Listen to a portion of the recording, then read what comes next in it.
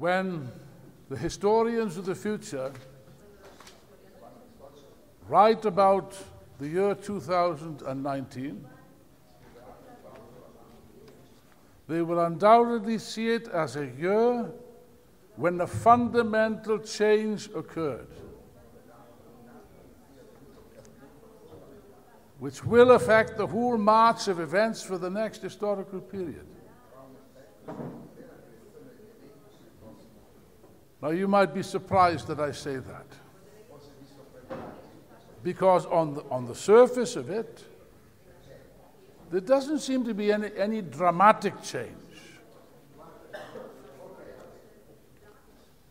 Now, Lenin said that politics is concentrated economics.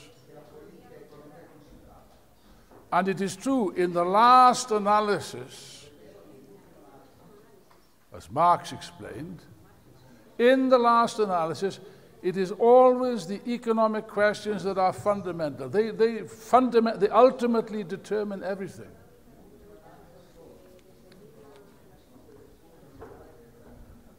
Yes, but that does not mean that you can reduce everything to economics. From a Marxist point of view, the reason why we study economics, we study the movement of the capitalist cycle of booms and slumps, not from an academic point of view. I really detest this expression, academic Marxists. What the hell is an academic Marxist? Either you're an academic or you're a Marxist. You can't be one thing or the other. But anyway, they spend all their time discussing the ins and outs, tendency of the rate of profit to fall, or as I prefer to refer it, as the falling rate of theory. But in any case, from our point of view, it's important to discuss economics, it's a science. But our interest in economics is not an abstract question. We're interested in economics from the point of view of how it shapes the consciousness of different classes in society.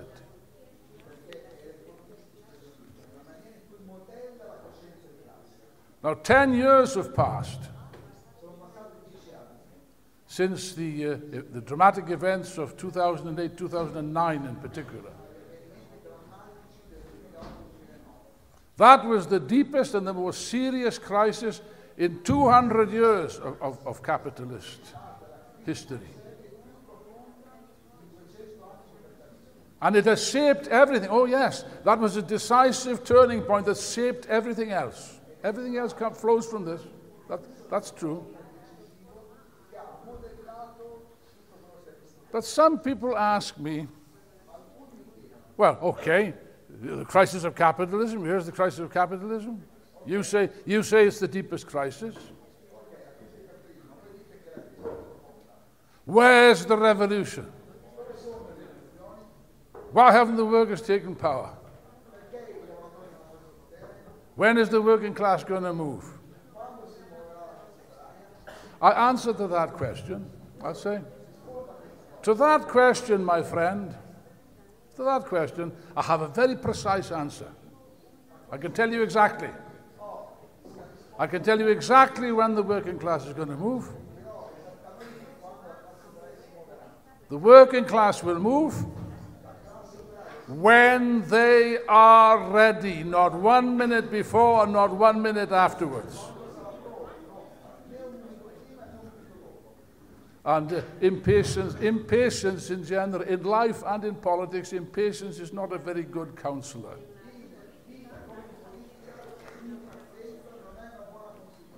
We must follow events as they unfold, as they develop. Human consciousness is not a revolutionary thing, actually. It's not revolutionary. It's not even progressive. Human beings are not naturally revolutionaries, not at all, not at all.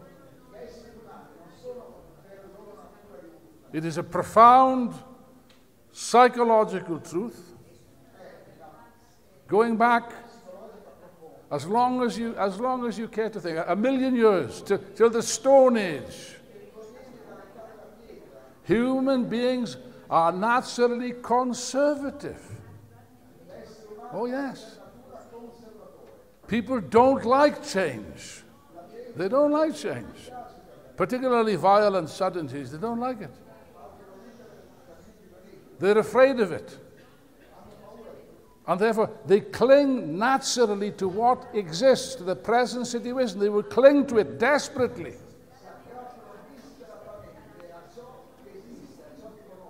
To the existing ideas, ideology, religion, morality, parties, leaders, all this. They will cling to these things. Organizations. Until gigantic historic events force them to reconsider ideas which they've held all their lives. Force them to rethink.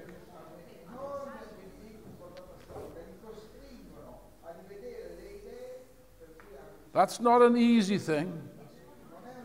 It is a slow and painful process of learning. Yes, but eventually people do learn. Eventually the change does occur, and it can occur suddenly in 24 hours.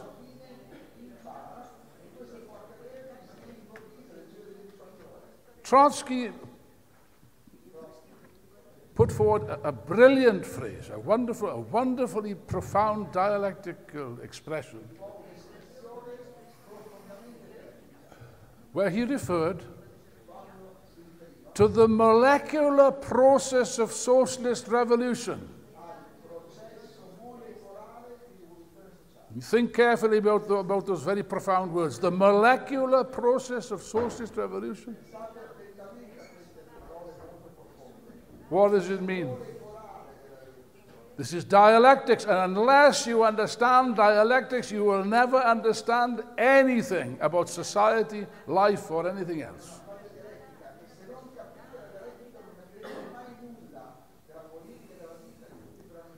What it means is that beneath the surface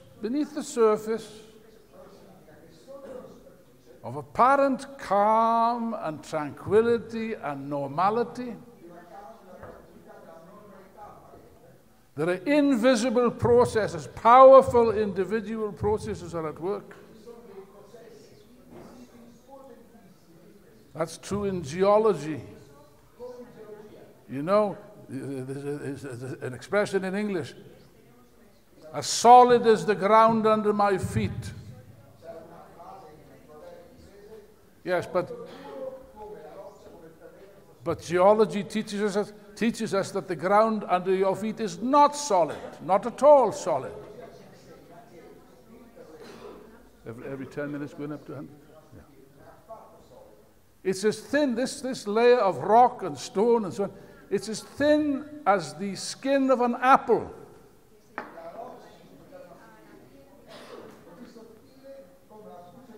And beneath the surface, there's a seething process of extraordinarily high temperatures and enormous pressures building up.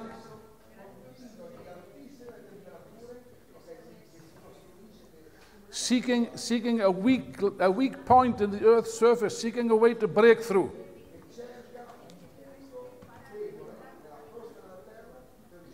And it will break through. As night follows day, it will break through, producing the most cataclysmic events known to nature.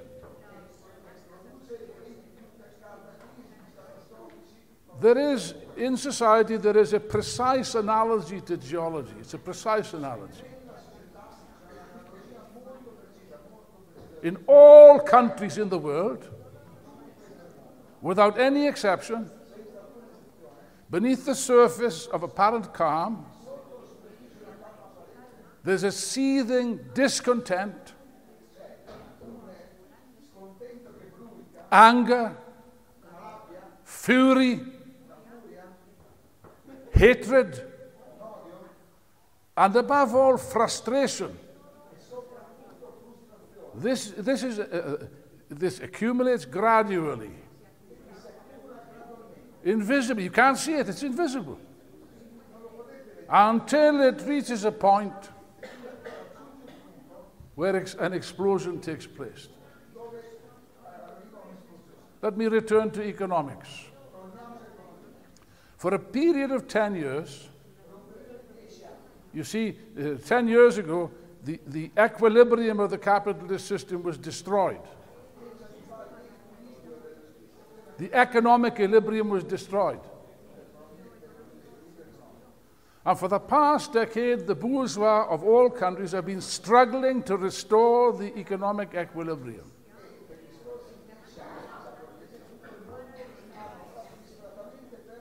And they have failed. They have not succeeded. That's a fact. They have not succeeded. The economic equilibrium has not been restored.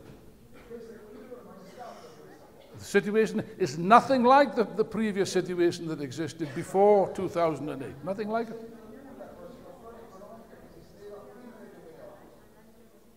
And we predicted 10 years ago, we said, all the attempts of the bourgeois to restore the economic equilibrium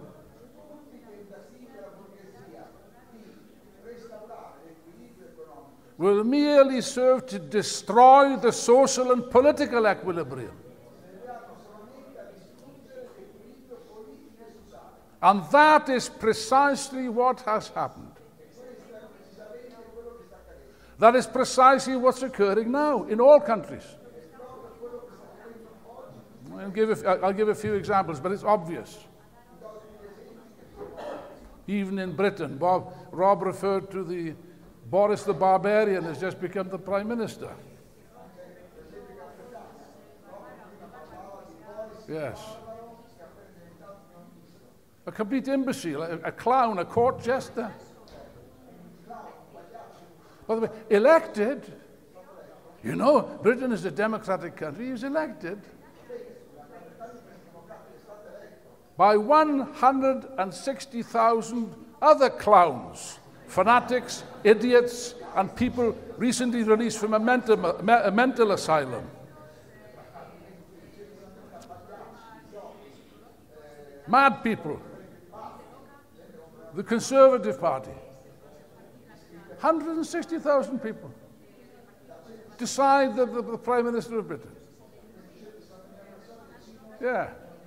No election, no general election, no question of that.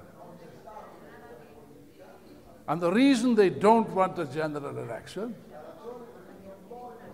they're terrified of a general election, is because there's a serious possibility that Corbyn could win, that a left-wing Labour government could be formed. That's possible. And under these conditions, that's dangerous, extremely dangerous. So that's why they resort to these tricks. I'll come back to that, to Britain later on. But I'll just say this in relation to Britain. Just say one word in relation to Britain. Because that explains to you what I'm trying to express. Think about it. Think about it. Only 4 years ago, it's not a long time, Great Britain was considered to be the most politically and socially stable country in Europe.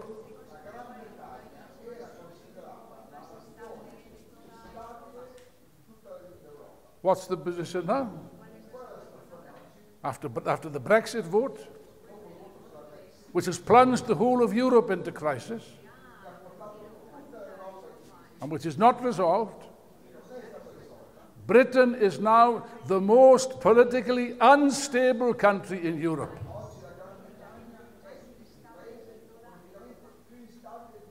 And that is pregnant with revolutionary consequences. But we leave that to one side. For 10 years, In all countries, the ruling class has been pursuing a vicious policy of cuts, austerity, savage cuts.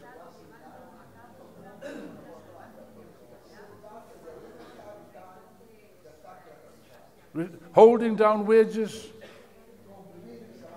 while the profits of the bourgeois soar to unimaginable levels,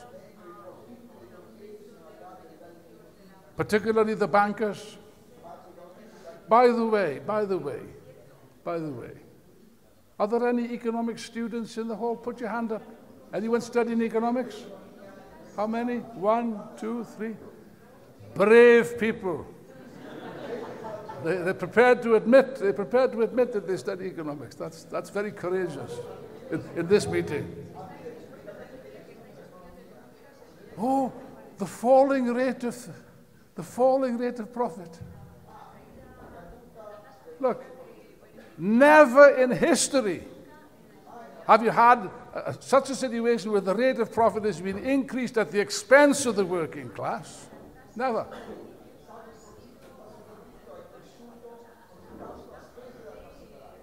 Particularly in the United States, but also in all other countries. You look at the statistics, look at the figures, you'll see. The share of the wealthy people has been enormously increased. And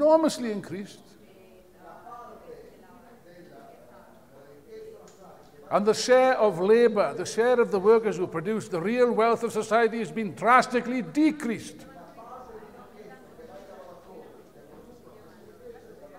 For 10 years.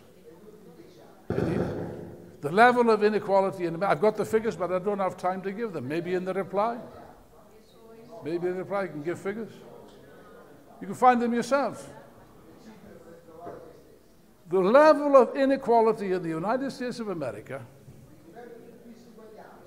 is bigger now than at any time. I think John said the other day, John Peterson, since 1850. Well, I don't know about that. That may be true. I haven't seen that figure. 1850. But what I can definitely say is that this level of inequality has not been seen since the 1920s, since the early 20th century, when the Republican president Teddy Roosevelt, who was a populist, if you like, he was a demagogue, referred to the ruling class in America, the bankers in particular, as the robber barons. The robber barons. Real wages in America have been held down for a long time, for decades actually, held down.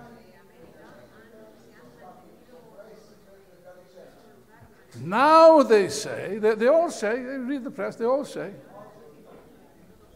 it's okay, there's a recovery now, American economy's recovered. Oh, they add, hey, furthermore, this is the longest recovery in history, the longest economic recovery in history. Yes, they forget to add, it is also the weakest recovery in history. It's a recovery in inverted commas, but it doesn't feel like a recovery. The workers of America and other countries don't feel that they're any better off. There's no improvement. Yes, the jobs have been created, but what sort of jobs are they?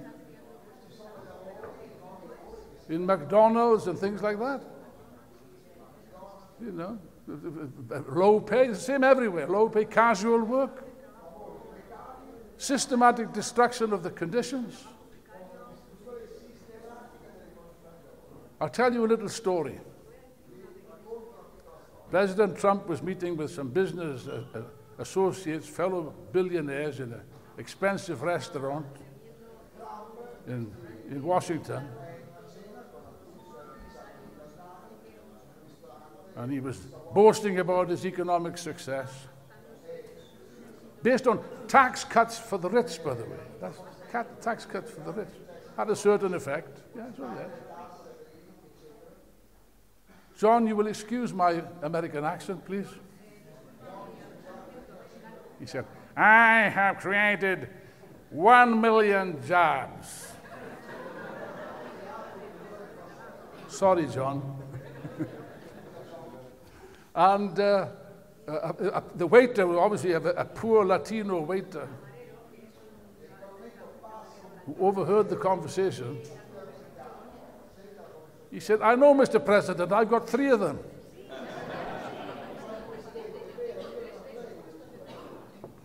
That's not a joke, by the way. Most American workers cannot maintain a family on the basis of 1 job. They must take 2 or 3 jobs. So the same profound discontent,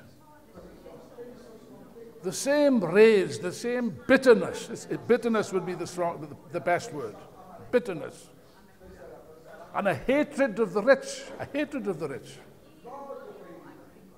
The same exists in the United States as in all other countries. Perhaps more so. Perhaps more so. In a peculiar way, the election of Trump reflected that. In a very peculiar way. Of course, Trump is a rabid reactionary. There's no need to explain that. That's clear.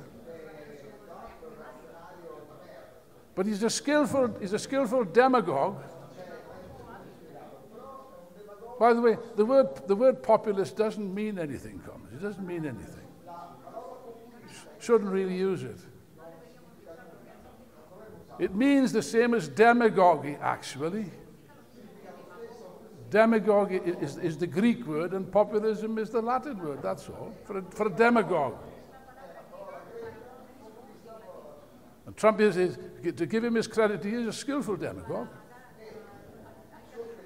For the first time, I don't know, for the first time in decades, I don't know how long, Trump appealed to the working class, to the workers, yes, to the miners, to the workers, to the unemployed. Up until recently, nobody talked about the working class in America. Nobody talked about it. Even the most left-wing liberals, they talked about the middle class, the middle class. Not anymore. And that is a change. That's an important change. The opinion polls now show, that most Americans consider themselves as working class. That is a change. That's a profound change. And quite a high percentage, about 38%, I think, if I'm not mistaken. Commons will correct me. They were asked, would you vote for a socialist president in the United States? And 38% said yes. And among the youth, it's far higher. Far higher. That's why Trump lately is attacking socialism, communism. It's not an accident, he's attacking that.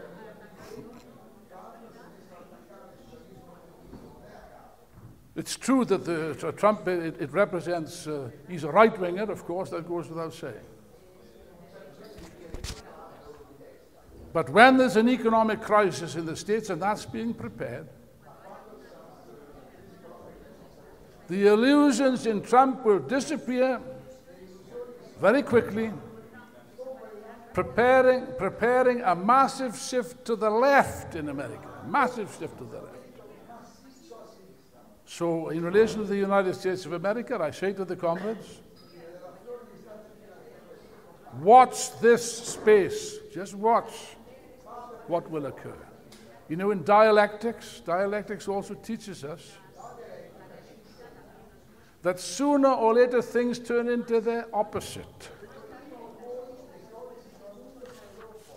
Now, as a matter of fact, all the serious bourgeois economists are saying that they're talking about a new slump. I think they all agree on this. They're predicting a new slump. All the indicators are there. Because this so-called recovery is not real, it's artificial. It's mainly based on a colossal extension of credit. That's the same as they did before 2008, exactly the same phenomenon. The bourgeois was trying to desperately to maintain the boom on the basis of credit. Cheap loans. Yes, but these cheap loans in general are not used for productive purposes. They're not opening new factories or developing new technology.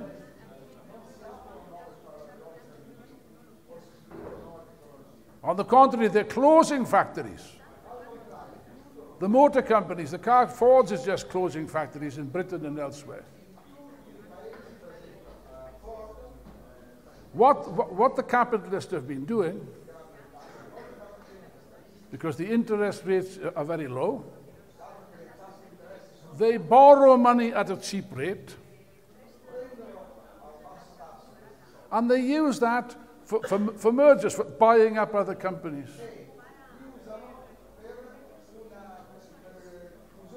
Creating new gigantic monopolies.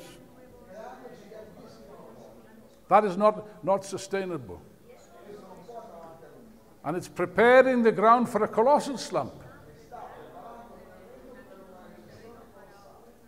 Let me put it this way. The present so-called recovery, insofar as it exists, is based on a mountain of debt, I've got the figures here for world debt, and it's staggering. They're staggering figures, unbelievable figures. There's a mountain of debt. You see these mountains, these beautiful mountains just up the road? The Alps. You know, sooner or later, mountains experience avalanches. That can happen at any time, any time. Can't be precise because economics is not a precise science. Can't be precise. It could be in 1 year, 18 months, or next Monday morning. Can't say. Anything can provoke a collapse, anything. You see the nervousness on the stock exchange. The last few years, the stock exchanges of the world have been going up and down like that.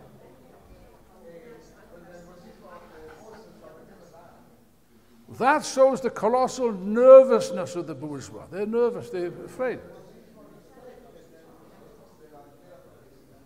And anything can cause a collapse, anything. An increase in interest rates. That's why there's been a conflict between Trump and the Federal Reserve. The Federal Reserve wanted to increase interest rates.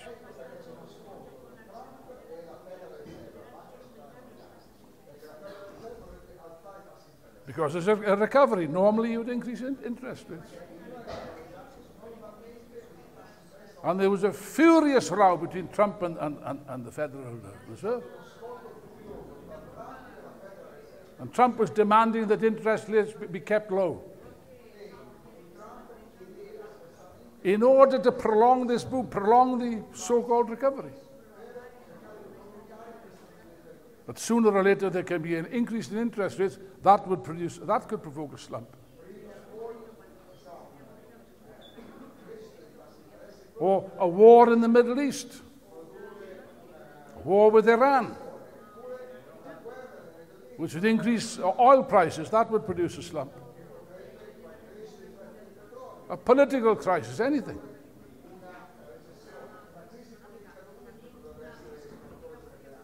Even some crazy tweet by Donald Trump, and there are quite a few of them, can cause a panic. So what I'm saying to you is that the present situation is very weak, very unstable, and will not last.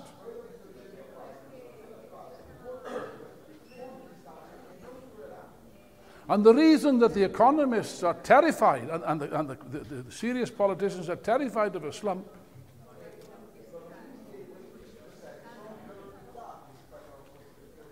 is very clear. Sometimes I'm asked, people say, but Alan, surely the capitalists are clever people, surely they can avoid a slump, surely they can get out of a slump.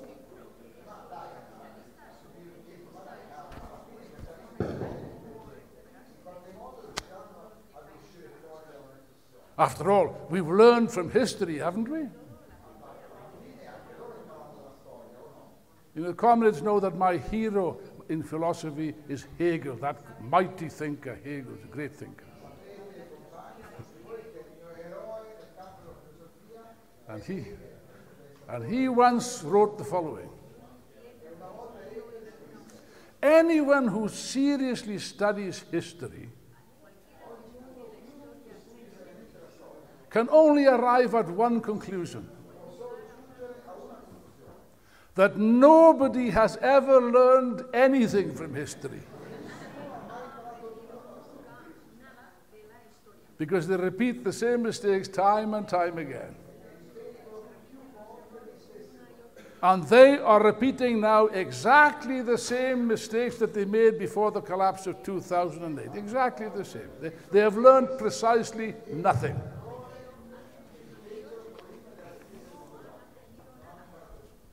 But you see, yes, if you ask me, are there mechanisms the bourgeois can use to get out of a slump?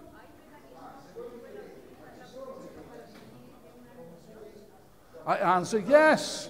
Yes, there are such mechanisms. There are such mechanisms. They're well known. There are basically two mechanisms. One is to lower the rate of interest, to increase the rate of profit and to stimulate investment and stimulate consumption, stimulate demand. Yes, that's right. The second one is to increase state expenditure. That was Keynes' great idea, you know. The government can spend its way out of a crisis. Yes. There's only one little problem. The bourgeois have already used up these weapons. They're used up, they're finished, they're no good, they don't work.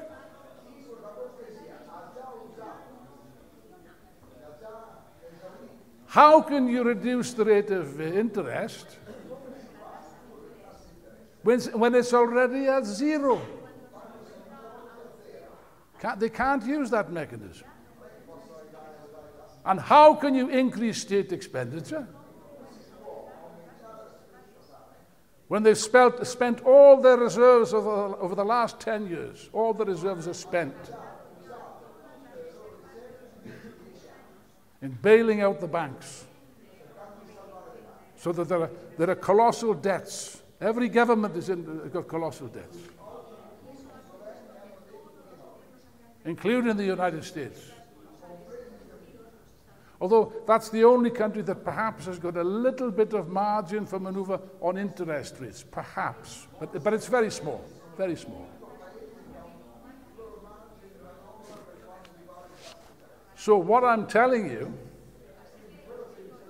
and what they know this, the economists know this.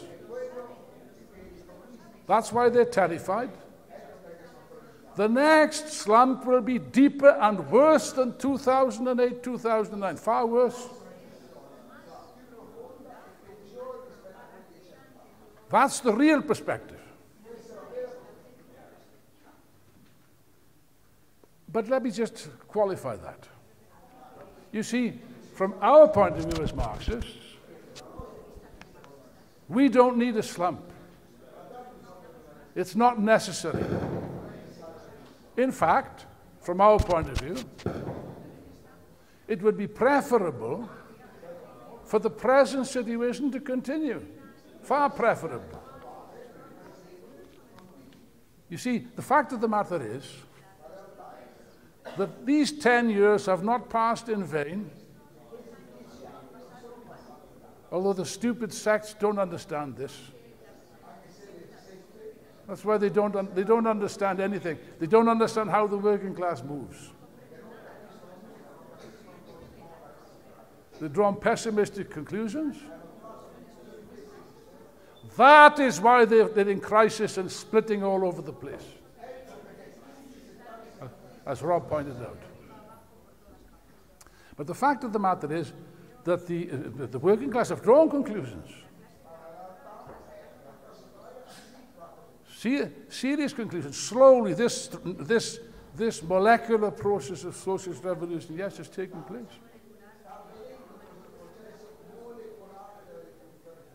You see that reflected in two ways,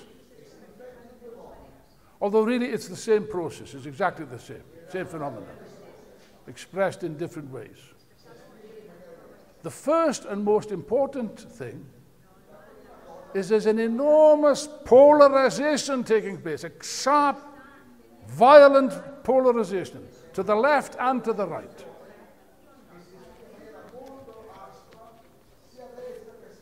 Which horrifies the bourgeois. The political center has collapsed, or it's collapsing. Everything's collapsing. You see, and here's an interesting observation. This is something new.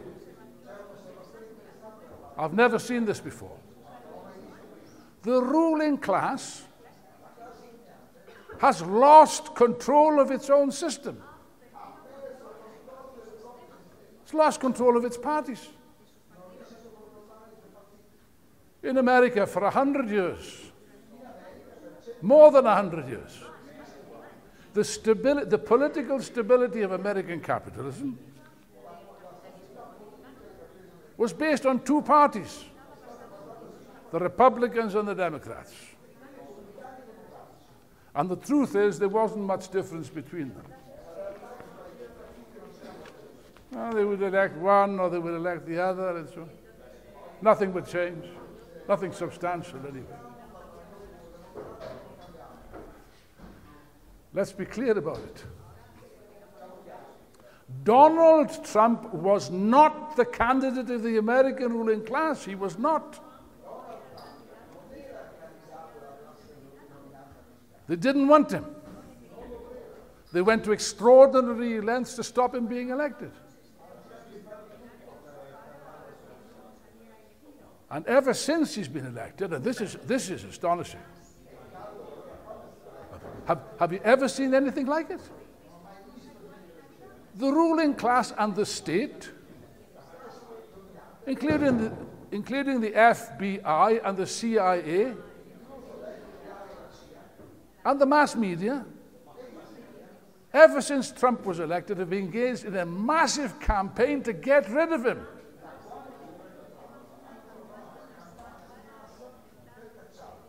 Trouble is, Donald Trump doesn't want to be got rid of. He quite likes being the President of the United States. He enjoys it. You know, but there's an open split in the American ruling class. Lenin explained that the first condition of revolution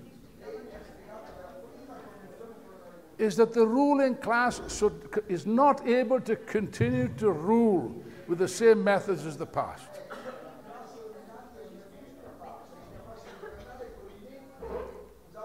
And that there is a split in the ruling class.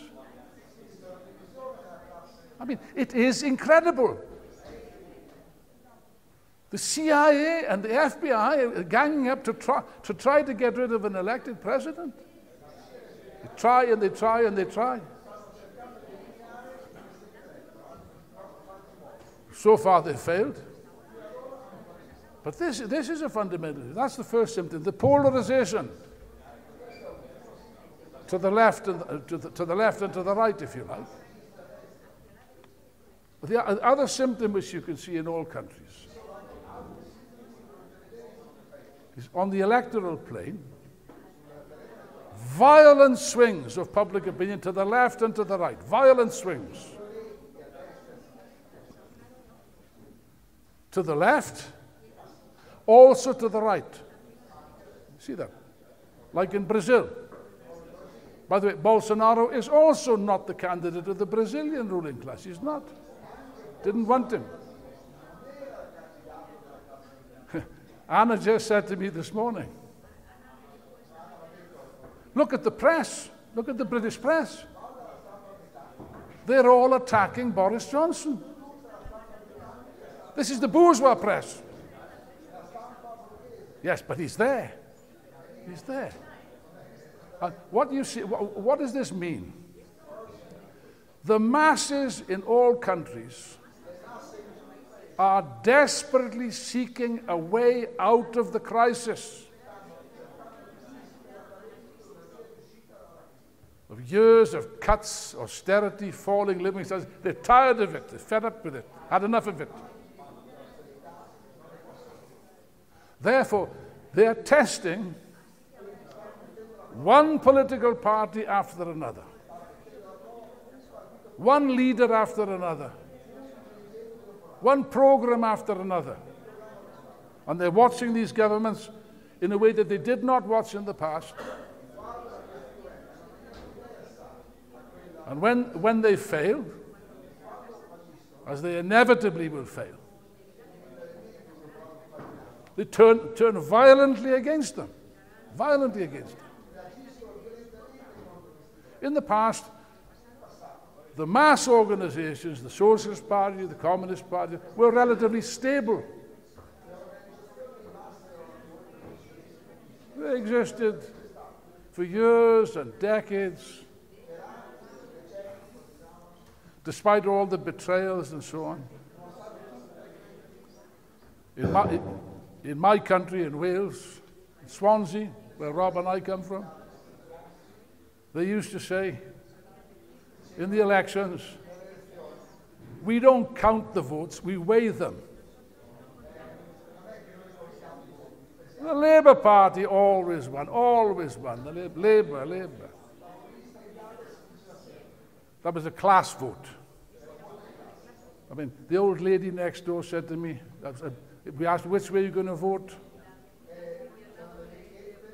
She said, when my husband died, he told me, you must vote Labour even if they put a donkey up, which they usually did. Yeah, but that was the same in Scotland. In Scotland, it was like a one-party state.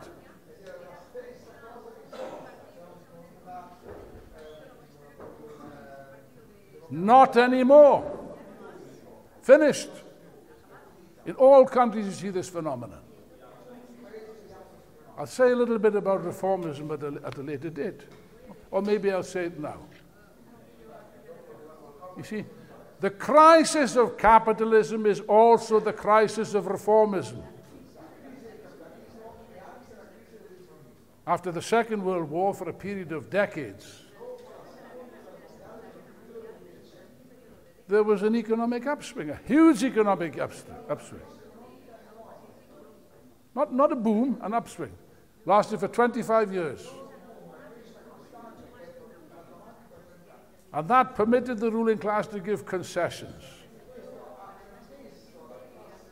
The classical period of reformism, if you like.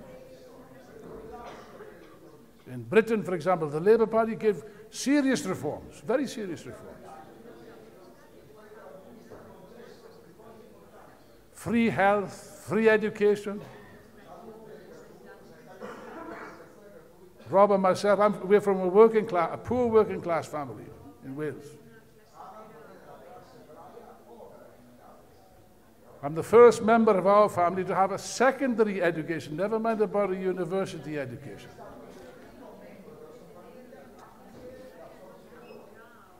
And I went to an elite university.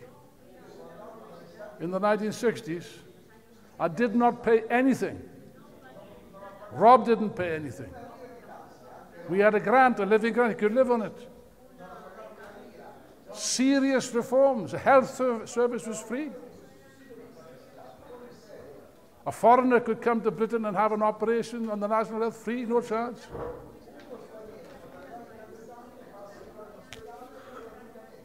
Full employment. The only time you were unemployed is when you were changing jobs, basically. You compare that to the situation now. All of these reforms have been systematically undermined and destroyed because of the crisis. The capitalists cannot afford reforms. And the reformist leaders, the social democratic leaders, loyal servants of the capitalist class and imperialism, all of them, are prepared to make sacrifices. Not themselves, of course.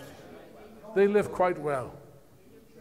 Inflicting deep cuts and counter-reforms, not reforms, counter-reforms. Now, workers are very realistic people. They're very realistic people. If the capitalist system works, it functions, why change it? In the United States, they've got a saying in America, if it ain't bust, don't fix it. If it isn't broken, don't fix it. That, in the case, that made sense. And above all, reformism made sense. Reformism with reforms, that makes sense. Reformism with reforms.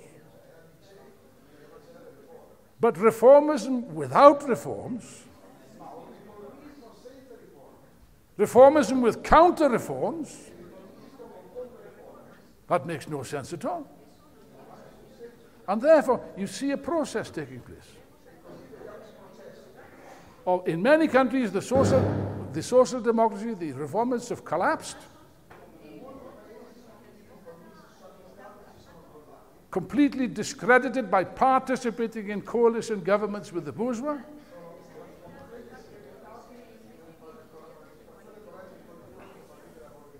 In some cases, they've disappeared altogether.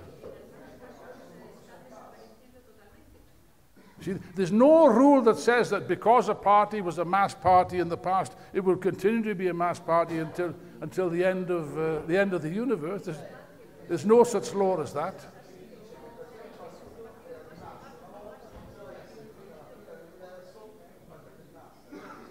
Italy is a good example.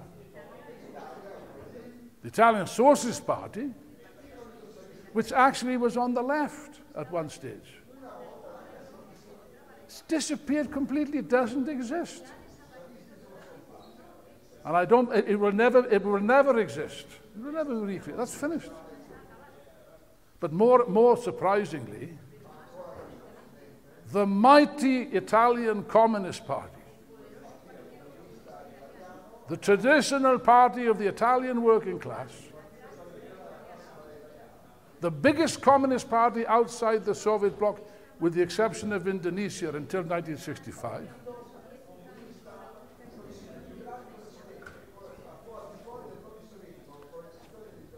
has been completely and absolutely liquidated. It doesn't exist. Astonishing. Today, there is no working class party in Italy. Instead of that, you get the emergence of all kinds of peculiar phenomena. In Italy, you have the so-called five-star movement. Populism. It's a word that the bourgeois commentators use when they don't know what they're talking about, so they've got to say something. But many workers, in the last elections, many workers in Italy, they looked to the five-star movement. That's the process I'm referring to. Desperately seeking some way out of the crisis. Let's try these people. It's a new party. Let's try the five-star movement. It was actually set up by a comedian That seems to be fashionable nowadays. In the Ukraine also they voted for a comedian.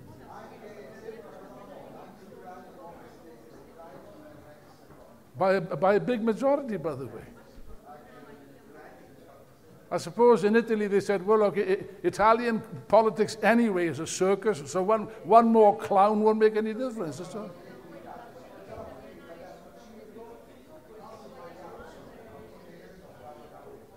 No, but there were illusions in the five-star movie. There were illusions. At least there was the hope, maybe they'll do something, maybe they'll help us. They entered a coalition with this ultra-right-wing Salvini, the Lega, the former Northern League. They betrayed all the hopes that was placed in them. And now I think they're finished. I think they're finished. Unfortunately, that will mean in the next election Salvini will win. I don't doubt that. There'll be a swing to Salvini.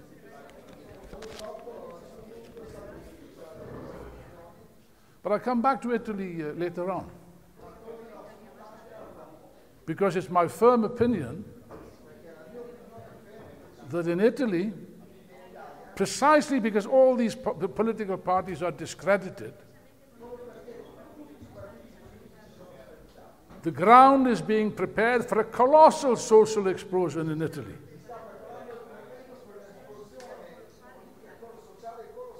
Along the lines of 68, 69. But I'll come back to Italy later. Now, the crisis of reformism I was referring to, in the past, our tendency had an orientation towards the mass social democratic parties.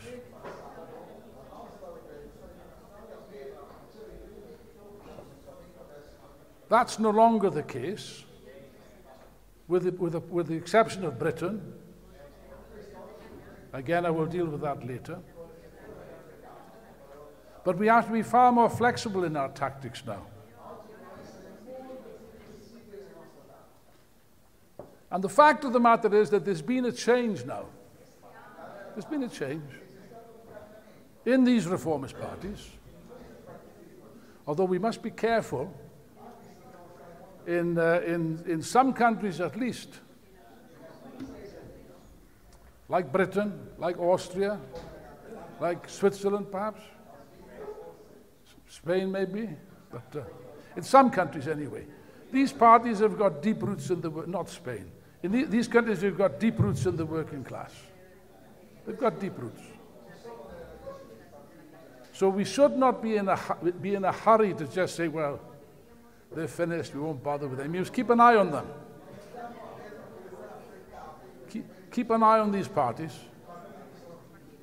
and observe any signs of life that take place. So we'll react accordingly. But you see, the present reformist leaders, the president, are not the same as the leaders in the 30s. When Trotsky put forward the perspective of entrism.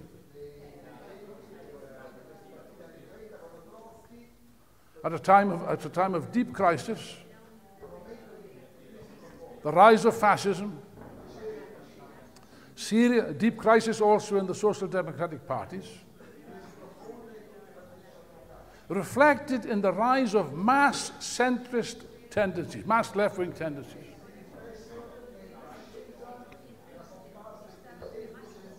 Which clearly the Trotskyists had to enter, had to participate in that, that's clear. But if you look around Europe at the present time, do you see the slightest evidence of such a phenomenon anywhere, with the possible exception of Britain?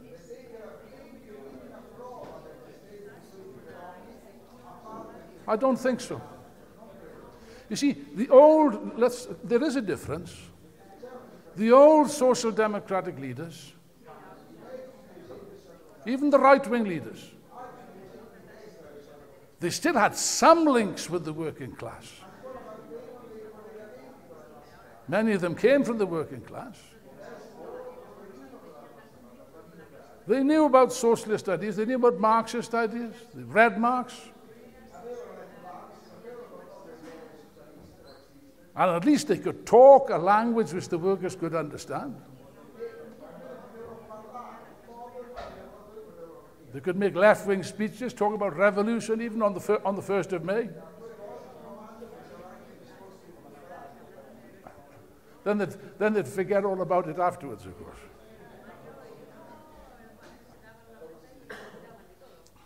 In Austria, in 1934, the Social Democrats led an armed insurrection against the fascists, which was defeated. That's another matter. But just compare that to the present situation. The leaders of the social democracy are bourgeois in their entire social composition, mentality, makeup, instincts. Completely and absolutely divorced from the working class. They don't understand anything about it. They live on another planet. Social being determines consciousness. And when we come to the Stalinists, the position's even worse. The old Stalinists, you see, before the Second World War, all right, they were bureaucrats, they were gangsters, say what you like. But the old Stalinists, they were a caricature of Bolshevism, a caricature of Leninism. Yes, but a caricature bears some resemblance to the original.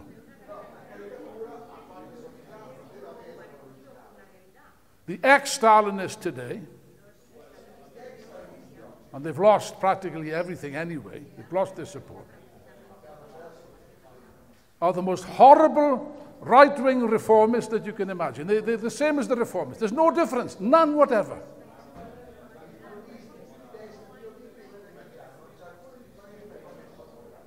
And they play the same reactionary role, particularly in the trade unions.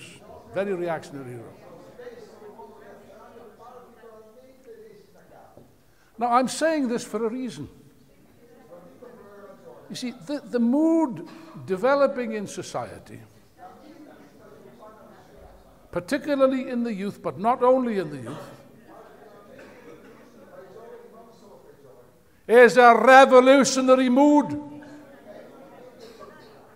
Yes, but it's seeking, like the geology, it's seeking a way out, seeking an expression, seeking a point of reference.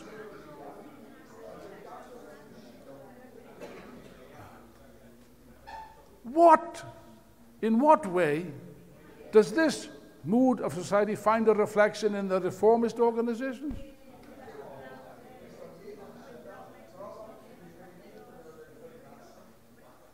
Or in the trade unions, even?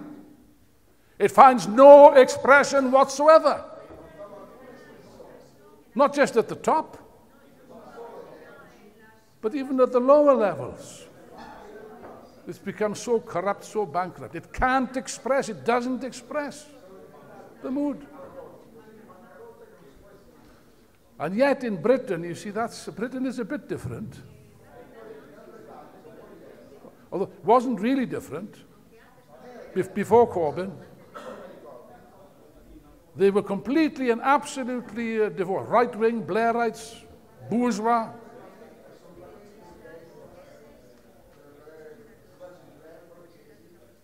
Then by an accident, it was a complete accident, astonishing accident.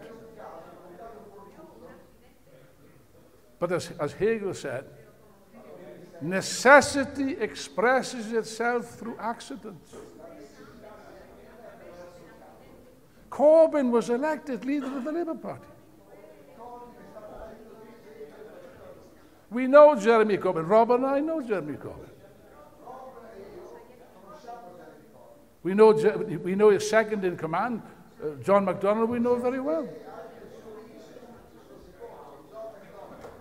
He collaborated with us on Venezuela and other questions.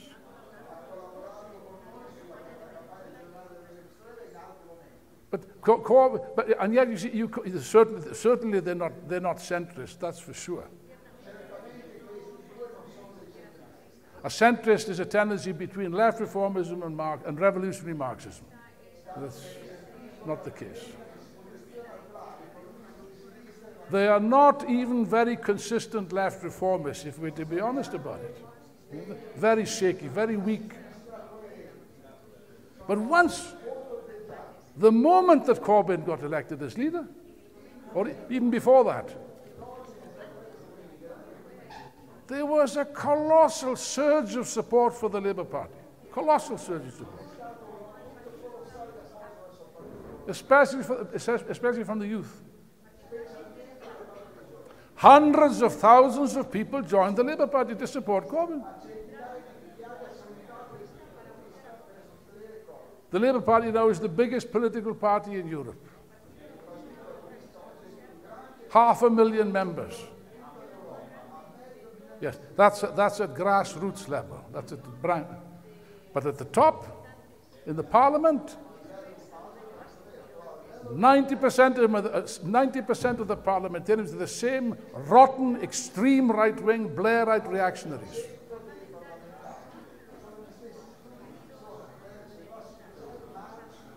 We're determined to get rid of Corbyn. So there's civil war in the Labour Party. And that opens up big possibilities for us. But that's not the point I was going to make. The point you have to understand is this. How can you explain that one single individual, completely unknown, one single man, suddenly creates this colossal support? It is colossal. You can't imagine. It's transformed British politics. I'll tell you how colossal it is. Hands up, all of you that have heard of the Glastonbury Festival. Yes. Hands up, all of you that like pop and rock music.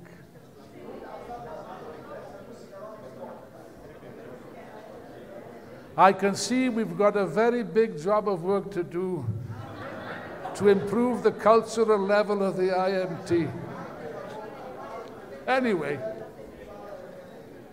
never mind about that. Leave it to one side. How many people go to the Glastonbury Festival, Rob? Does anyone know how many people go to the Glastonbury Festival? It's huge. 100,000, easily 100,000. Listening to this dreadful rock and roll rubbish music, you know, covered in mud and horrible. It's my idea of a nightmare. But there we are, that's just me. But this festival, they never invite political leaders, never. Non-political. Last year, they invited Jeremy Corbyn to the festival to speak. He gave a very left-wing speech. More people attended that meeting than attended the concert of the Rolling Stones. There you are. And they were enthusiastic. They were delirious. Pardon? Yes. Chanting, "Oh, Jeremy Corbyn," and so on. The bourgeois media were astonished. They were, what's going on? But you see, that explains the essence of what I'm saying. The mood was already there. Corbyn didn't create that mood. The mood was there. But it needed an expression, a focal point, a point of reference. And he gave them that point of reference. Of course, in other countries that has not been the case. And therefore, you've had the emergence of all kinds of strange political animals, so-called populism. Syriza in Greece really was a new party, really. Although Tsipras and the others come from the ex-Stalinist camp, right-wing ex-Stalinists. But in Spain, Podemos came from nowhere. And yet it grew rapidly. Pablo Iglesias was unknown. I met him a few years ago in Caracas when Chavez died. And he knew who I was, but I didn't know who he was. You know, he invited me to speak on his program and so on, which I agreed to do. But a few left-wing radical speeches from Pablo Iglesias, and the support for Podemos shot up from nothing to a big political force. But you see the other side of the coin. Because of the extreme confusion and political weakness of these so-called populists,